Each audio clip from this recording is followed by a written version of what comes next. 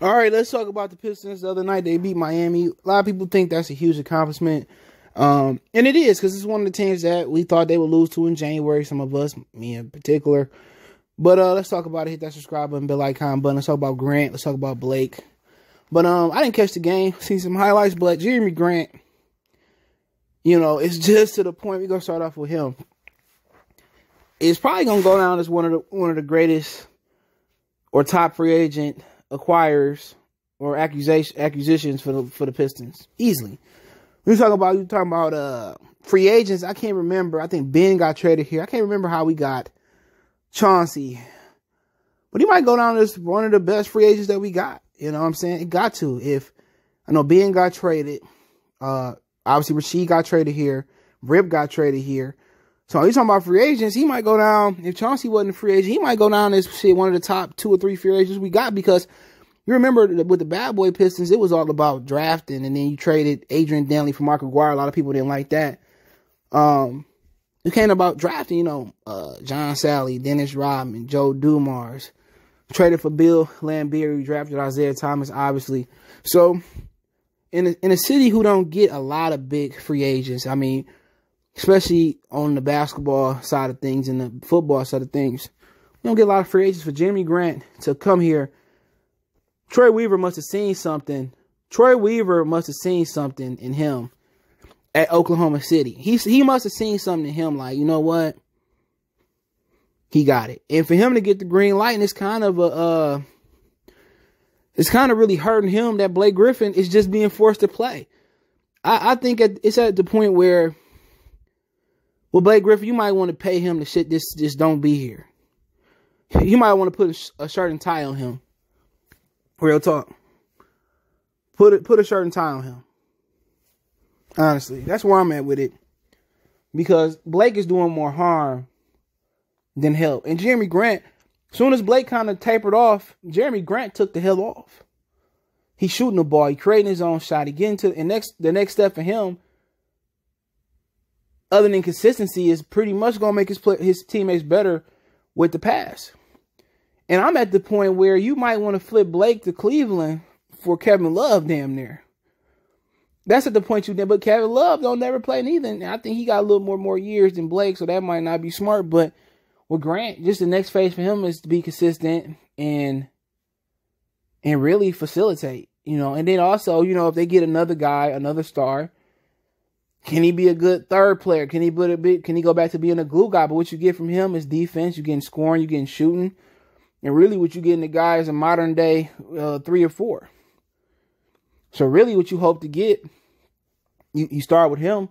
You hope that you're able to put talent around him. You hope you're able to find a point guard that can really assist him. And then you just put the pieces around him. But at 26, 27 years old, with him coming in, doing what he's doing now, I think a lot of people were surprised. And it can't help to think, what if they would have brought Christian Wood back and Jerami Grant? You could have had your 5, your 4, your 3, and your 4 for years to come. It just haunts us that the Blake Griffin trade is still haunting us. Stan Van Gundy tore this team down worse than Van Gundy. I mean, worse than Joe Dumars ever did. Dumars really, he didn't draft well. And he kind of messes up with Charlie V, Ben Gordon, and Josh Smith. But sheesh. Talking about Reggie Jackson, the Blake Griffin trade. You know what I'm saying? It's just to the point where you set the franchise back when they should have just rebuilt. And Stan Van Gundy is just a terrible GM. I think we all can agree with that. Terrible. When he got Reggie Jackson, I was like, Reggie Jackson? He trash. And the Clippers stuck with him again. But, with Jerami Grant, it's a pleasant surprise. The handles, the shooting, the confidence. I thought he was going to come in here and be a good 3-and-D guy, but he's showing a lot more. And, if I had to do it over again, you say Christian Wood or Jerami Grant. To be honest, I'd probably go with Christian Wood. Oh, how you do that? See, just simply because you got Demboye, you just wasted a pick last year. And what's happened with Demboye, Sayoko, is just simply he losing confidence. People say, well, he sucked. Well, shit, if I don't know if I'm going to play 0 minutes one night, 20 minutes another night, 50 minutes the next night, whatever, however it go, Oh, you got to stay ready. Shit, it ain't like that. Like, the reason, Jerami Grant is getting to a groove because he know he going to play this amount of minutes. With Dubonye, it's just simply, I'm not getting no time. I'm behind Blake Griffin and Jerami Grant, and we losing. And I'm, we losing, and I'm still not getting the experience. So, with him, you just think, like, why was it important to draft him when you could have just went a few different ways? Why was it important to acquire Jerami Grant over Christian Wood when you had Dubonye? Dubonye and Grant play the same position. They can play some forward, but they more of a 3 spot. Seriously. So really, he riding on the bench with confidence, and then you make the mistake in drafting Killian Hayes. He trash. But what give you hope is Trey Weaver is able to see talent in Jerami Grant, but you're just looking at it like, Jesus. Deion Bell is really hurting back there. Dubonye, he's really hurting back there. It's at the point where you got to do what's best for him. Either you got to find a way to get rid of Blake and free some time up for him, or you got to trade him. And that's how the Pistons are gonna get better. Is what's the chance you finding free agents that don't have big roles, and they come in, and they come into Detroit and they blossom. Not so often. Jerami Grant is an anomaly. It's a blip.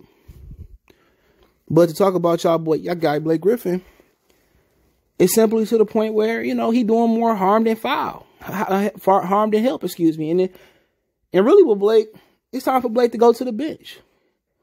Get off the bench and try to be a starter. Boy, you a reflection of your father. Gucci Mane for y'all who don't know. But it is time for him to go to the bench. It's time for him to take a minimum role. Really, I throw his ass on the bench and put him in a suit. That's what I would do. I put him in a suit. Just have him coaching. Maybe treat him like a pitcher. Throw him out there every other 5 days or something like that. But Blake Griffin is just, with Dubonye, it's just like, but you looking at Blake like, come on. On one half, you got this sexy Corvette, and the other half, you got a Chevrolet Corsica.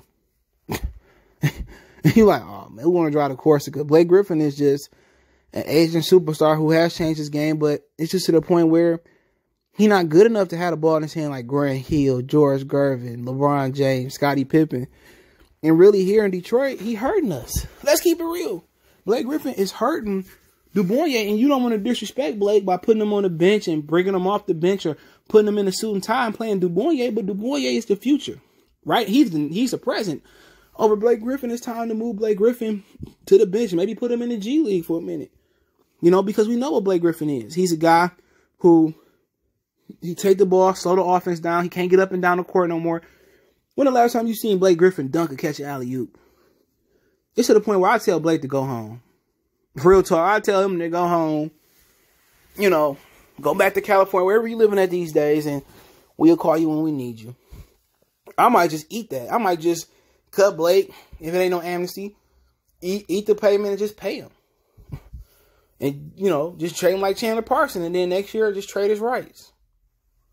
Because Blake ain't nothing good here for Blake. And this might be to the point where Blake Griffin's career is over with. Where he can't help no team. Off the bench, in the G League, in high school, in AAU. It might be to the point where he can't help nobody. And can he spot up and shoot the ball? Who knows? He don't love to post up no more. All you want to do is slow the offense down, and then don't play no defense. And I'm guessing Denver didn't want him in a sign and trade for Brenton Plumlee, so that's why we stuck with him. Which I think they still got 50-year-old Paul Millsap over there. They still got Paul Millsap. Him and Blake can make something work.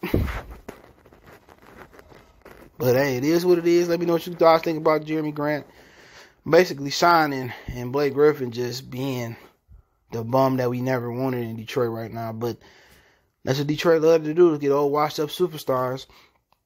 And if you the Lions, you love to make the good ones quit in their prime. But hey, let me know what you guys think. Don't forget, we on Facebook, Instagram, Twitter. All my links in the description. Want to make a donation? Cash App CJ Good 313. That's in the description. PayPal link there as well too. Best way to donate, share the video. Appreciate the love, support. Check out Detroit Pistons Talk playlist for more videos like this. Let me know what you think in the comment section. We gone.